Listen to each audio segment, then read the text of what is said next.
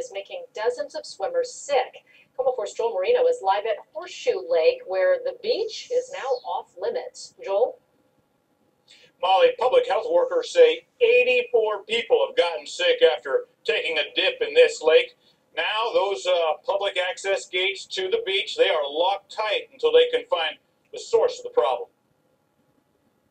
I'm directing the Secretary of Homeland Security and the Attorney General to move available and appropriate resources from our interior to the border.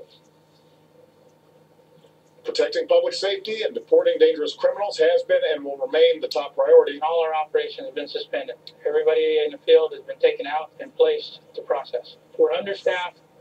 We don't have the manpower. And when we asked for manpower here to help us, you know what the agency said? They sent us 5 supervisors.